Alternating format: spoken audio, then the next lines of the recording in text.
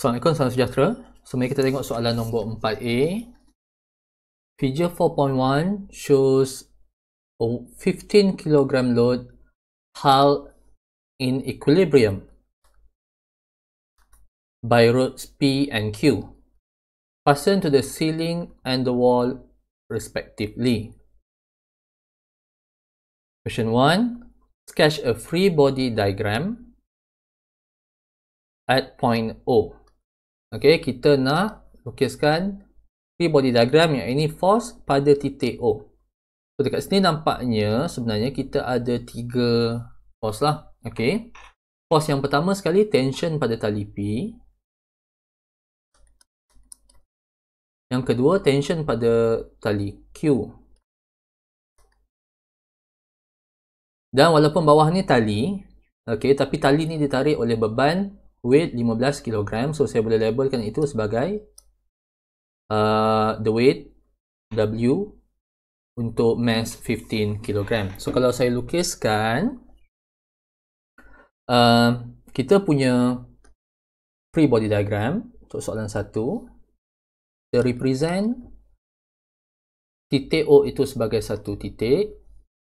And then, kita lukiskan tension. Okay, menggunakan pembaris elok-elok. Tension P. Tension Q. Dan juga weight lah. Tali itu ditarik oleh beban weight. Weight itu sama dengan M kali G lah. Mass times gravitational acceleration.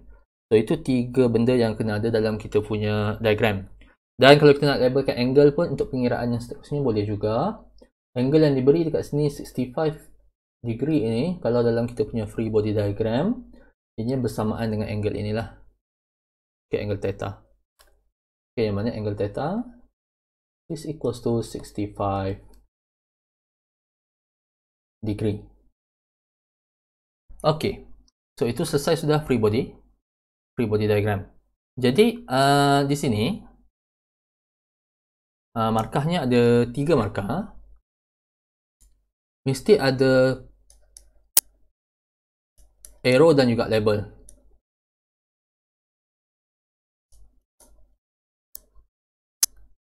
Okey, kalau ada arrow tak ada label, hilang markah. Kalau ada label saja, arrow tidak dilukiskan dengan betul-betul juga, hilang markah. Okey, so TP dan juga arrow, TQ dan juga arrow, W dan juga arrow, okey, akan dapat 3 markah.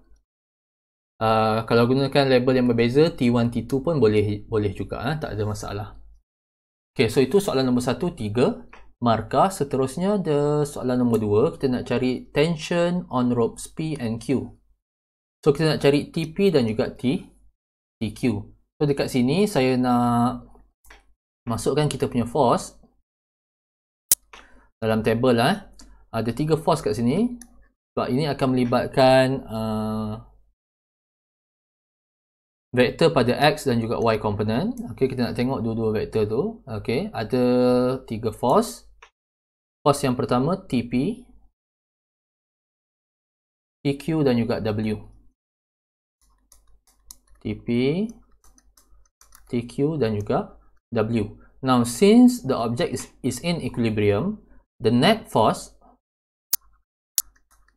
pada X sama dengan kosong, pada Y juga sama dengan kosong. Okay, so TP X, okay, untuk yang ini kita define dulu direction positif negatif. Saya define kiri sebagai negatif, kanan sebagai positif, atas sebagai positif, bawah sebagai negatif. Okay, kalau kita nampak kat sini TPX is equals to negatif TP cos theta. TPY sama dengan TP sin theta positif. TQX positif TQ. TQY is equals to 0. W pula, W ada pada Y sahaja. Okay, so WX is equals to 0.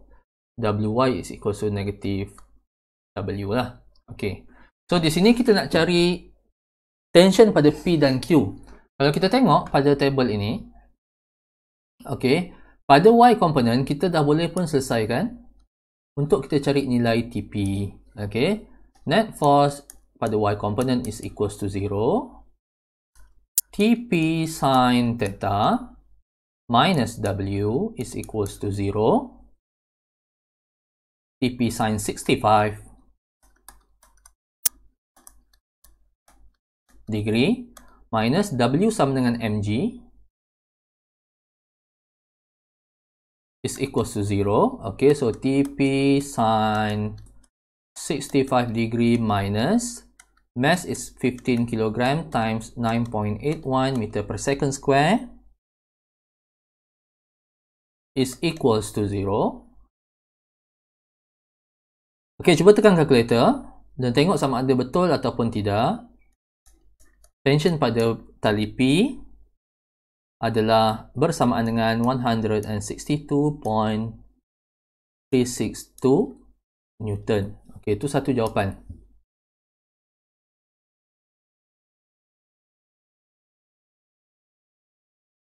Jawapan yang seterusnya pada X component. Kita tengok untuk cari TQ lah. TP kita dah dapat. So, kita boleh cari TQ sekarang. Daripada X component, kita boleh keluarkan equation TQ minus TP cos theta is equals to 0. Okay. So, pada X component, the net force pada X component is equals to 0. TQ minus TP cos theta is equals to 0. So, TQ minus 162.362 cos angle theta saya adalah 65 is equals to 0. Okay, so rearrange equation ini untuk dapat cari TQ. Tekan calculator, check sebab kadang-kadang saya buat silap juga. Okay, TQ saya sama dengan 68.62 Newton. Iaitu jawapan yang kedua untuk soalan 4A2. Ada dua jawapan kat sini TP dan juga TQ. Markah diberi ada 4 kat sini. Yang pertama sekali rumus, salah satu daripada rumus inilah ya. Salah satu pun cukup. Rumus 1 markah. Jawapan unit 1 markah pada TP. Rumus 1 markah. Jawapan unit 1 markah pada tension pada point Q. So, ini menjadikan soalan 4A jumlah markahnya adalah 7 markah. Seterusnya, kita tengok pada soalan 4B. So, kalau soalan 4A tadi berkaitan dengan equilibrium, soalan 4B ini berkaitan dengan dinamik, yang mana objek ini bergerak dengan acceleration. So, kita akan apply Newton's second law dalam soalan ini. Mari kita tengok soalannya. Figure 4.2 shows a 2 kg block is being pushed along a rough horizontal surface by force F 30 Newton at an angle 60 degree from the normal, okay, daripada vertical line. If the block move at constant acceleration 0.5 meter per second square, calculate coefficient of friction ataupun mu. Mu K lah dalam kes ini ya. So, objek ini ditolak ke kanan, jadi acceleration objek ini juga ke kanan. Selain daripada force F, force lain yang ada adalah friction. Friction oppose the motion. Weight, normal force. Okay, so ada 4 force kat sini lah termasuk external force. Saya akan lukiskan terlebih dahulu free body diagram. Okay, bila kita lukiskan free body diagram dalam koordinat axis macam ni, force, external force F tu kita kena lukiskan keluar daripada origin lah. Dalam kes ini saya bawa turun dia ke bawah. So, itu force F.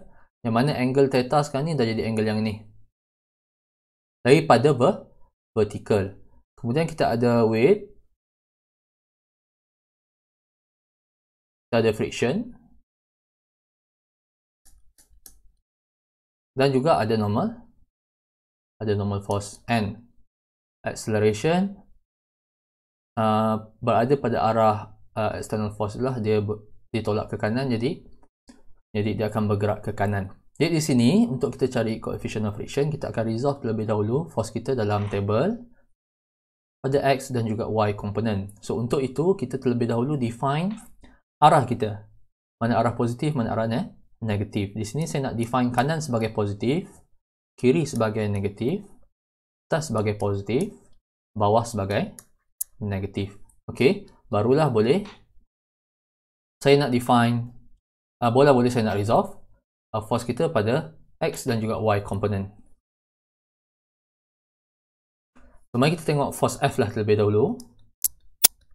Kalau kita tengok force Fx menunjukkan arah kanan. So, Fx positif, F sin theta. Pasal apa? Fx itu opposite dengan angle theta. Manakala Fy pula arah bawah. So, negatif F cos theta. Pasal apa? Fy itu adjacent dengan angle theta. Okey, yang lain-lainnya saya rasa agak mudah. Kalau kita tengok untuk force weight tidak ada pada X component, dia ada hanya pada Y component dan menunjukkan arah bawah. So Wy sama dengan negatif W. Normal force pula tak ada pada X component, dia ada pada Y component saja dan dia menunjukkan arah atas, so positif N. So normal force N, X sama dengan kosong, Ny sama dengan positif N. Dan yang terakhir sekali friction Fk.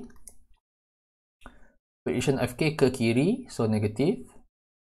Pada X component negatif Fk.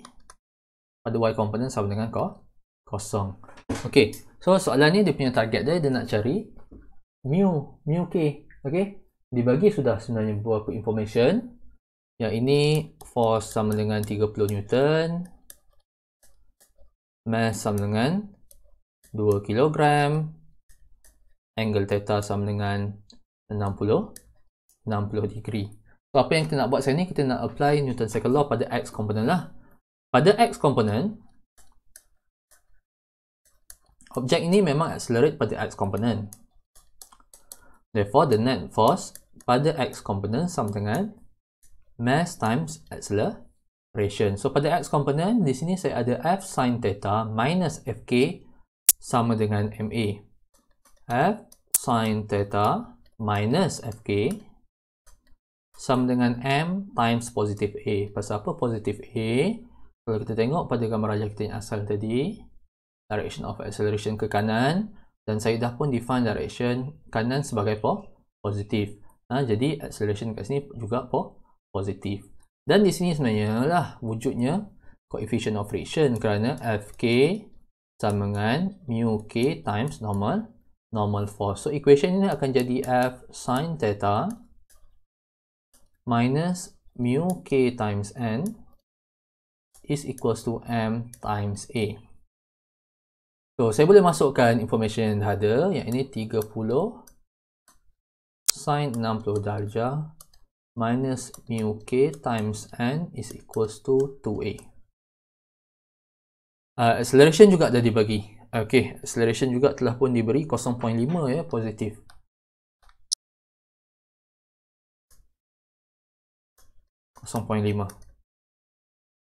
Okay, so apa masalah kat sini? Kalau kita perhatikan, kita tak ada nilai n. Value yang kita nak cari kat sini mu k. Jadi ada dua unknown lah kat sini. Okay, mana kita nak cari n ni? Kita dapatkan daripada y component. Okay, daripada y component, f cos theta minus w plus n is equals to 0. Sebab pada y component, net force dia sama dengan kosong. Objek ini tidak accelerate pada y component, dia pada x component sahaja. So, pada y component,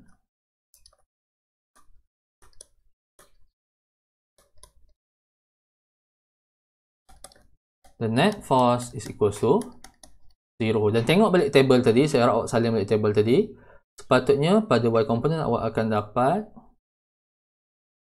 tengok balik, saya pun dah lupa, negatif f cos theta minus w plus n.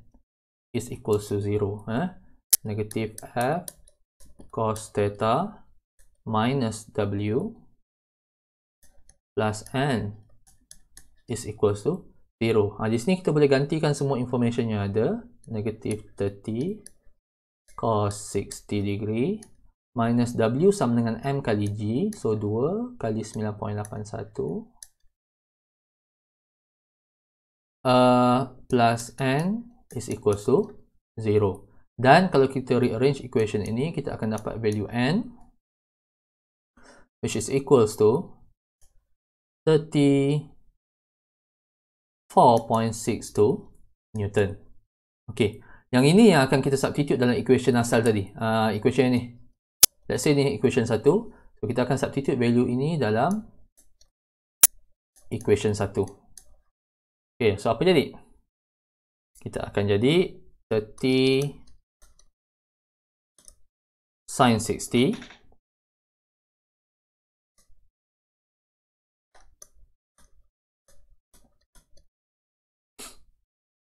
minus mu k times n. N kita dah dapat 34.62 is equals to 2 times 0.5. Okay, kita rearrange equation ni untuk cari coefficient of friction. Dan tekan kalkulator semak sama ada jawapan saya betul ataupun salah. Jawapannya adalah 0.722 without the unit. Jangan letak apa-apa unit. Okay, markah dekat sini ada 5 markah. Diberi markah dekat sini. Yang pertama sekali awak letakkan konsep fx sama dengan ma, 1 markah. Rumus ya, 1 markah. Rumus yang mana? Antara dua rumus yang ini. Okey.